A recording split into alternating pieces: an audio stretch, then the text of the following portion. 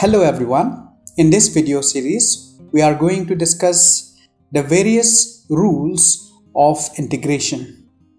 First, we will start with the basic rule of constant rule and power rule. Let us start with constant rule. In a constant rule, we will learn how to find the integration of a constant. Now, let k be a constant. Now, if we have to integrate constant k, we take constant outside and we integrate with respect to the variable. Here we will get k. Now integration with respect to the variable x is x. We also add the constant of integration. In order to understand the constant rule properly, let us do some exercises. In the first problem, we have to find the integration of constant 5. What we will do? We will take the constant outside, integration with respect to x. Integration with respect to x is x plus c, which is constant of integration. Similarly, for the second problem, we have to find integration of constant minus 3. So minus 3 will come out, integration with respect to x. We will get minus 3x, integration with respect to x is x plus c. Similarly, in the third problem, constant 12 will come out, integration with respect to x. Integration with respect to x is x and we add a constant of integration. So this is how we find integration of a constant.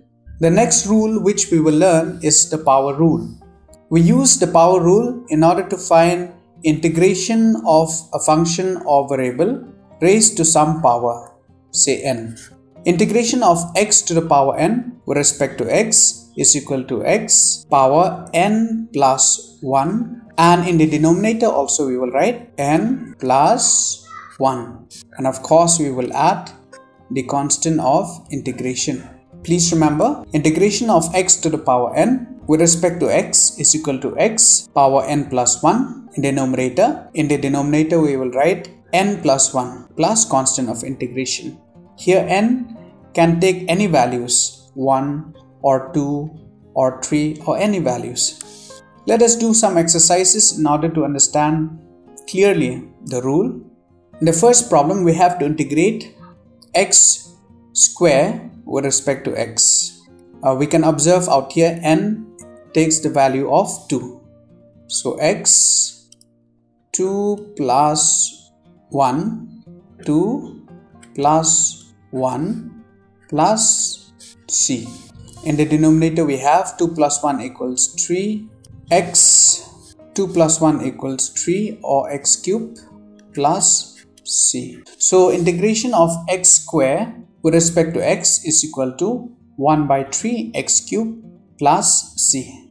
Next, we need to find integration of x to the power minus 3 with respect to x. Here n takes the value of minus 3. So integration of x to the power minus 3 according to the rule we will get x to the power minus 3 plus 1. Similarly, in the denominator we will write minus 3 plus 1 plus c. In the denominator, minus 3 plus 1 equals minus 2. X minus 3 plus 1 equals minus 2 plus c. We can also write this in this manner, minus 1 by 2 x to the power minus 2. If we take it to the denominator, we will get x square plus c. Now x to the power n, if we take it to the denominator, we will get 1 by x to the power minus n. Similarly, if we have x to the power minus n in the numerator, if we take it to the denominator, we will get x to the power n. So the sign of the power, in this case n, changes as we take it from the numerator to the denominator or from the denominator to the numerator. Earlier I told you that integration with respect to x is equal to x. How did we get this? We know that x to the power 0 is equal to 1. So out here it implies that integration of 1 with respect to x. This we can also write as integration of x to the power 0. If we apply the power rule, integration of x to the power n, here n takes the value of 0.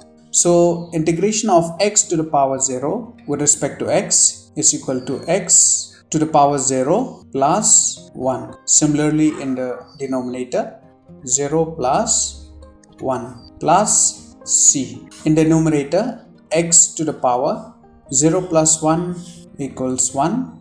In the denominator, similarly, 0 plus 1 equals 1 plus c. This we can also write x plus c. So this is how we got x when integrating with respect to x. It implies that we are integrating with respect to 1, or we are integrating x to the power 0. For the third problem, we have to integrate x with respect to x. Applying the power rule, here n takes the value of 1. So integration of x with respect to x is equal to x n, that is 1, plus 1. In the denominator also we will write 1 plus 1 plus c, or 1 by, in the denominator 1 plus 1 equals 2, x to the power 1 plus 1 equals 2, or x square plus c. So in this video we have learned two rules, that is the constant rule and power rule. In the upcoming videos we will learn several other rules of integration. Thank you.